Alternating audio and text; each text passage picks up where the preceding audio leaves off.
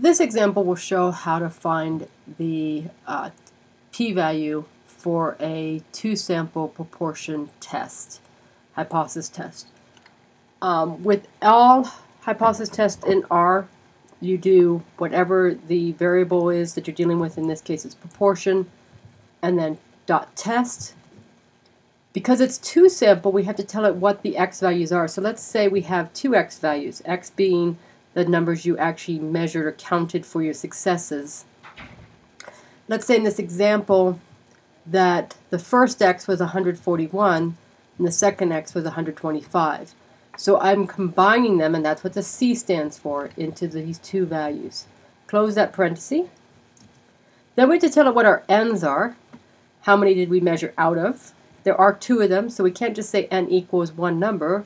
We do need to do both. So again, we're combining, so the C means combine. And then 288, let's say, is one, and 216 is the other.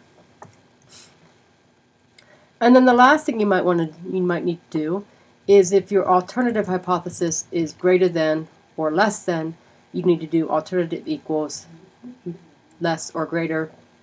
In this case, let's say it's less. And then you hit enter, and you get the information. This will have the continuity correction. If you don't want the continuity correction, you can, in fact, put a correct equals false. It will change your p-value ever so slightly.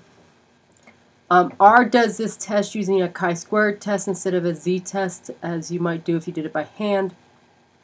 So the most you want to actually give is just the p-value. So there is your p-value, and you can now make your determination based on your alpha level.